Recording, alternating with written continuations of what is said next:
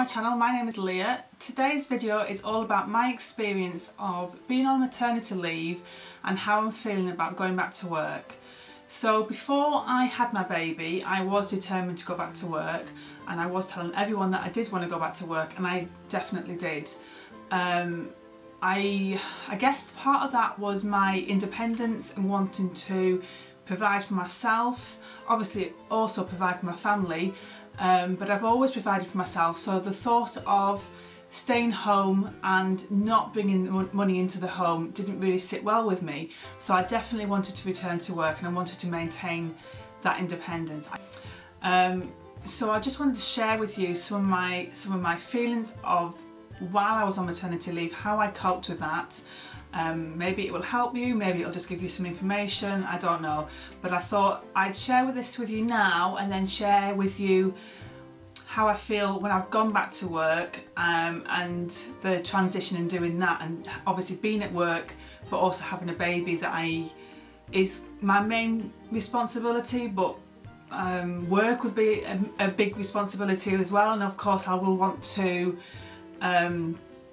make sure I do the best job I can while I'm there, but I've got the baby that I will obviously want to make sure he is safe and well, and if he's sick obviously he will be my main responsibility. So first of all, when I first started maternity leave, I wasn't too sure how I was going to be, how I'd cope with being at home all the time. I like to stay busy all the time. I do like to have downtime, I just find it really hard to have downtime. I've always got a long list of things that I want to do, and so I do find it really difficult just to say, right, tonight I'm doing nothing, although I am very capable of that.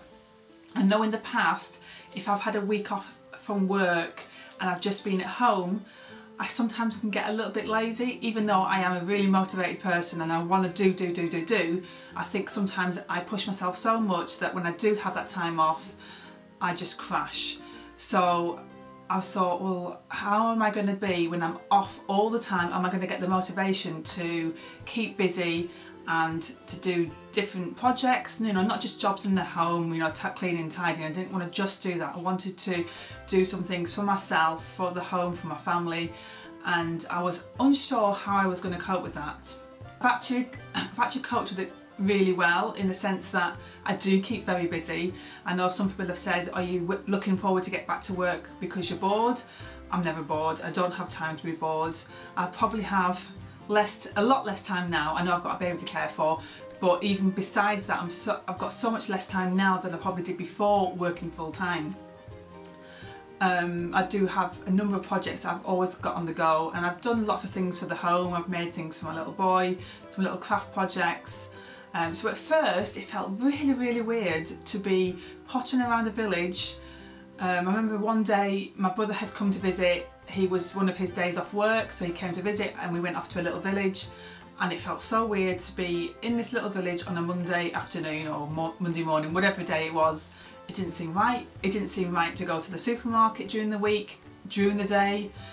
You know, those things you do at the weekend or in the evening when you've got spare time. So at first I found it really difficult just to enjoy the time I had off work. You know, I didn't have to do anything else. On a regular basis, Keith would tell me, don't worry about anything else. Your main responsibility is looking after the baby.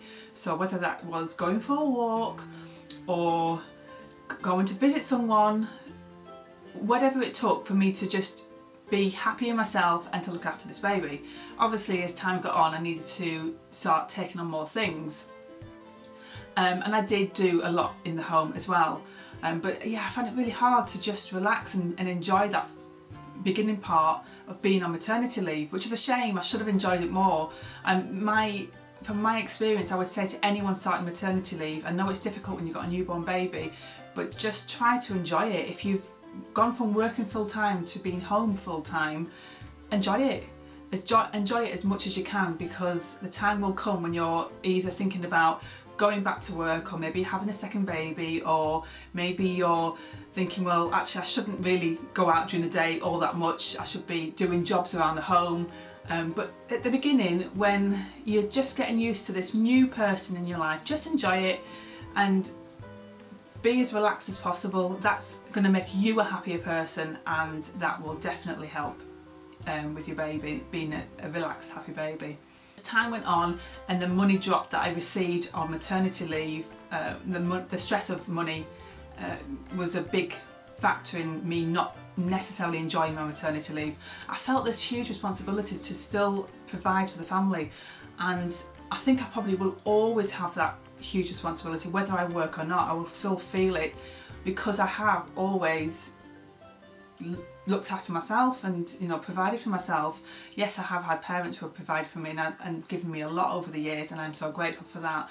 But particularly the last, I don't know how many years, I have provided for myself, and so I think I probably will always feel that responsibility, and I'm sure many others do too. And so that was really difficult. I felt paralysed to not be able to help as much as I wanted to. Our money was going down, we were having to rely on savings in order to buy food.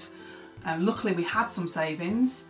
It wasn't very much, but we were so lucky to have those because we definitely needed them.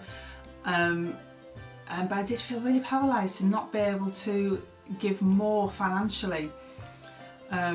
I had to be home with the baby. Now I could have gone back to work earlier, and some people might say, well, why didn't you go back to work earlier? But I wanted to be home with my little boy until he was of an older age. Now I still feel like he's not quite at the age that I'd want to leave him, but I think now's the time to go back, and I will come to that in a minute. So yeah, it was so difficult not having the money. When you're at home you spend more money. You know, you've got heating and electricity with the lights and things like that. I was using the TV, my laptop, all those things that I wouldn't be using if I was at work. And of course the money coming in is less, and yet we've got more outgoings, and you've got a baby to care for, and that is just so hard. And I know that many other people feel exactly the same and have the same struggles as me in that. I'm not sure if I would have felt differently if I'd just said I am a stay-at-home mum, I'm not going back to work after maternity leave, and this is just the way it is. Money wouldn't have been any more, we would have had less money, but I guess that would have been a decision that we would have made, we would have come to terms with, and that would have just been our life then. I'm not sure, I've not been in that situation, so I can't say, but I don't know whether that might have helped me deal with it a bit better, not feel as much stress about it. I don't know. Maybe one of you mums out there who are a stay-at-home mum and money is tight, maybe you can let me know how you felt about that. But I did really struggle with not being able to provide more financially when we were having real struggles. One thing I have really enjoyed is having a bit more flexible time. I wouldn't say I've got more time, but I've got more flexible time, so I can work throughout the day and do different things throughout the day that I couldn't do before because I was at work. So I've been able to do my blog and start doing YouTube videos and craft projects, and we did Slimming World for a while, and I was able to make home cooked meals every night. And of course I also started up my jamboree business as well, and these are things that I probably wouldn't have done had I been working still, even without a baby. Now I did run my blog before, but I did find it difficult to keep on top of it. I still find it difficult to keep on top of it, but I do better than I did. So I have really enjoyed having that flexibility of time. So I often like to be home while he's sleeping, so that while he's sleeping I can get on with the projects that I want to get on with, and then when he's awake it's our time to go play. So we can play downstairs, we can go to the park, we can go for a walk, we can go visit friends, and that's our time together. But while he's sleeping, that's my time, and that's helped me so much to be able to enjoy my time off on maternity leave, not get too bored, not feel like everything I do is for someone else. And it sounds awful, before you have your baby you just want to give to this child that you're going to love so much, and of course I do want to, but you need to still feel like you have something for yourself, because you're going to give, particularly in those first days and weeks, and if you manage to breastfeed. I didn't manage to breastfeed, but I know from the experience of watching my sister with her little one, she just was having to breastfeed night and day, and that's got to be so hard. I found things difficult enough, and to watch her and what she had to give time-wise, that is so difficult. But once your little one gets into a better routine, and if you're able to get into a routine while they are sleeping and do some things for yourself, not just cleaning the house. And yes, it is great to have a clean and tidy house. That's something it's on the list to do all the time. I love to have a clean and tidy house, but I also want to do some things for myself. And so I have had projects that I've done for myself, and not just for me, for my home, for my boy. I've made things for his bedroom, and I've done other craft projects around the house that I've enjoyed doing and I've wanted to do. I just haven't had time before until now. And so it's so important to give yourself some time amongst everything else that's required of you. You know, you're trying to keep a home and look after a baby, and giving yourself some time to do the things that you want to do is so important. And it's really, really helped me to be able to enjoy my time off of work, not get bored, and feel like I've got something for myself. And it's difficult, believe me, it's so difficult. You know, when he sleeps, I think, right, okay, I could have half an hour, I could have an hour, I could have an hour and a half, and sometimes I have 2.5 hours. I just don't know how long I've got. And I think, okay, what needs doing and what do I want to do first? And sometimes I decide to go and do the dishes first, and then he wakes up and I can't do the thing for myself. Sometimes I decide to work on one of my own projects, then he wakes up and I can't get dinner ready. And so it is really, really difficult, but at the same time it also gives you something back for yourself. And so I often found that I'd be working on a project that should be get finished that day. It would take me a week to finish, it would take me 2 weeks to finish, but it really didn't matter. It didn't matter that it took me 2 weeks, because at the end of the 2 weeks I'd got it done, I'd accomplished something more than just doing the dishes, more than just making a meal. And I do enjoy cooking, so it's not that I don't enjoy cooking, but I wanted to be able to do some other things for myself. And so things might take you longer to do, but just start doing them, and that's really helped me. It gave me a purpose. And I wish I had more time, because I've got so many projects I want to do now that I've started, that I just want to do everything now. And so I'm going to be going back to work, and I'm still going to want to do those projects, but I'm not going to have as much time. So as I said before, I have had around 11 months off on maternity leave. So I had the 9 months paid, which is statutory maternity leave, and then after that you can have longer, you can have up to 52 weeks off of from work, but the last part isn't paid. So we decided that I would return to work after those 9 months. Now, you can still build up your annual leave while you're on maternity leave. So I had my annual leave, which was almost a whole year's worth of annual leave, plus some bank holidays which were built up as well, that I could take, and that was taken on a full-time basis because I was full-time contract before going on maternity leave. But I'm going back part-time, so I took my annual leave part-time. So I had full-time annual leave allowance taken on a part-time basis. So I've been able to stretch it out a little bit, which takes me to having 11 months off. Now, I could have taken longer, like I said, but we didn't want to be without any income from my job. We just couldn't cope with doing that.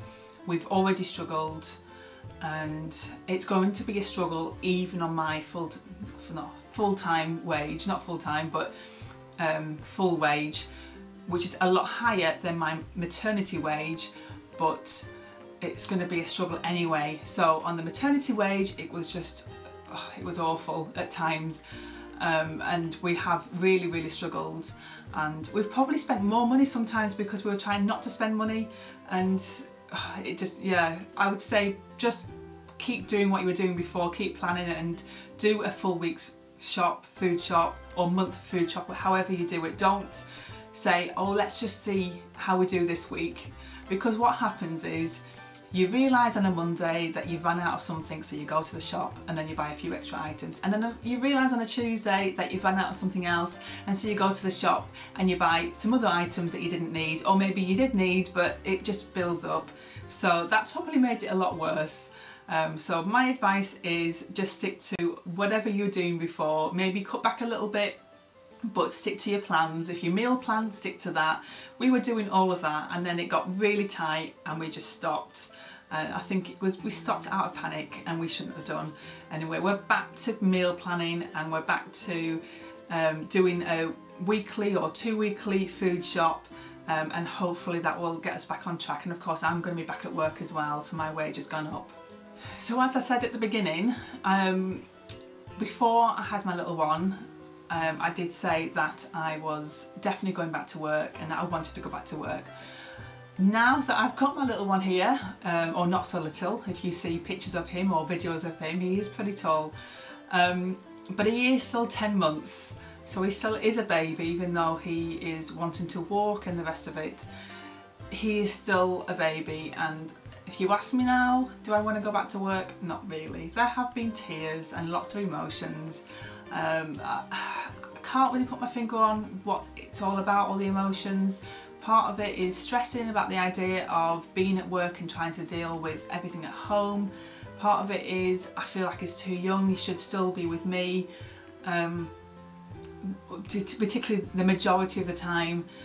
He has been going to my mum's house once a week, and he's totally fine. He is totally fine, and I have been alright about it. I've actually really enjoyed that one day a week on my own, and probably should have gone shopping. I didn't go shopping.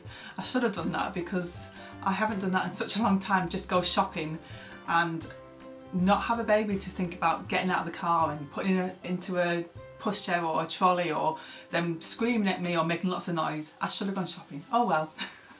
I've really enjoyed that one day to myself, and I've been able to work on different projects. It's never long enough. I always feel like I need another 2 or 3 days to get everything done, but I've been able to work on things without having to worry about him waking up or needing food or needing a nappy change, and I don't mind doing all those things.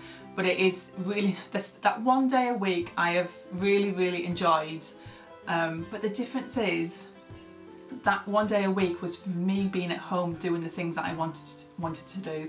Yes, there was some housework that I did and some cooking, but there wasn't very much of that. It was mostly the projects that I was working on, writing a blog, taking some photos, doing some videos. Today he is with his nana and I'm doing some videos. I've recorded about 3 or 4 today, and I've been able to do that without me disturbing him or him disturbing me, and so it has been so nice. So it's not that I don't want him to go elsewhere. I'm fine with him going elsewhere, and I'm fine with him being with my mum. I'm even fine for him to go to a nursery, because he will be totally fine. He is such a sociable little baby, and I really don't think he will have any problem with being at nursery. He probably won't even notice me leaving, but he's, you know, he will smile when I get back to pick him up, so he would be totally fine in that in-between time. But the difference is being away from him for half the week, and feeling like I should be there with him. I should be taking him to playgroups. I should be providing for him at home. Now, of course, I am providing for him financially, but there are so many other things that he needs providing for him at home, and he's learning so much, and I want to be there to enjoy it, and I know his dad is going to miss out on some of those things, and that is sad as well, but I just feel like one of us should be here with him while he's learning all these new things, at least until he's a bit older, and I wish I could be. But there are 2 reasons why I'm going back to work. The first reason is it's part of my contract. I need to go back for 3 months. I took extra maternity pay from my company, which was part of my contract that I could do that, but in order to take that I had to go back for 3 months. So for 3 months I need to go back. It's part of my contract. Whether I do it now or whether I do it, if I extended my maternity leave a little bit longer, I need to go back. So that's the first reason. I'd have to pay the money back, and we just don't have it. It would send us bankrupt, or not, maybe not quite, but you know, you're talking a lot of money. My second reason is we just don't have the money for me not to work, and it's a bit of a catch-22 situation. We can't afford for me to not work, and we can't afford for me to work. If I am working, we've got childcare costs. Now he is going to go to my mum for a little while, and that's going to be just for the next few months, just to see us through, because I have to go back to work, and I'm really grateful for that.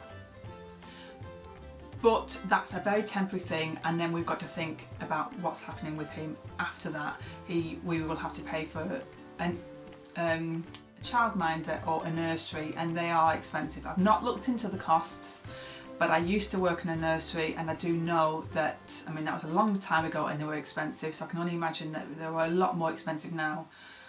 And I just feel like most of my wage is going to be going into the childcare costs. Now, I know that everyone has that situation, but our outgoings are based on both of our incomes, and so that was probably a mistake on our part to buy a house that required both of our incomes.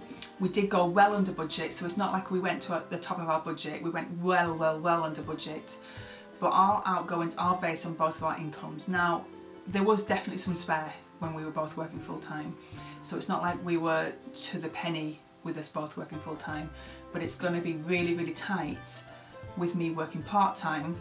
So to add childcare costs onto that leaves us empty again, leaves us short each month. So it's really hard to know what to do, but at the moment I just need to work because we don't have enough money coming in. My ideal situation would be to be a work at home mum, so I'd be at home with my little boy, but I would be working, but that is not easy to come by. So I will probably be doing a bit of everything for the next few months to a year, to however long. So I will be at work, I will have my little one at home or in childcare during the day when I'm at work, and I will be doing some work at home work as well. So it's going to be difficult, it's going to require a lot of planning and a lot of structure, but hopefully we can make it work. Hopefully I can make some money doing the work at home work, but we'll have to see. At the moment I'm going back to work, but I'll be doing that as well as having the little one at home and doing the work at home as well. So I will probably do that for a little while, you know, the next few months, even to a year, and just see if I can make some money working at home, and then we will be able to reevaluate the situation. But I will update you on that. I hope you've enjoyed this video. I will update you on how I've coped with going back to work, because at the end of the day it's more how I've coped, because I'm sure Tommy is going to be totally fine. He just loves other people, and he, you know, at the moment he's with my mum, and he goes there once a week anyway at the moment, so I don't think it's going to affect him at all going there 3 times a week. It'd be more me, how it affects me.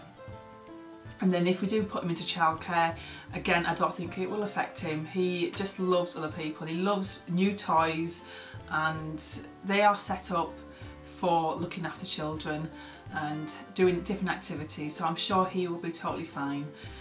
But I will update you on how I've coped with that and how our family has coped with the change in our situation, because obviously it's nearly a year that I've been off work, and it's going to be a huge change to our family, and I just don't know how I'm going to cope with it being back at work even for 3 days, but I'm sure I will be fine. But if you've enjoyed this video, please give it a thumbs up, and if you haven't already, please hit that subscribe button. And if you have any questions relating to this or anything else relating to family, please leave it in the comments below, and hopefully I will be able to make another video on something like this. But I will see you in my next video. Bye!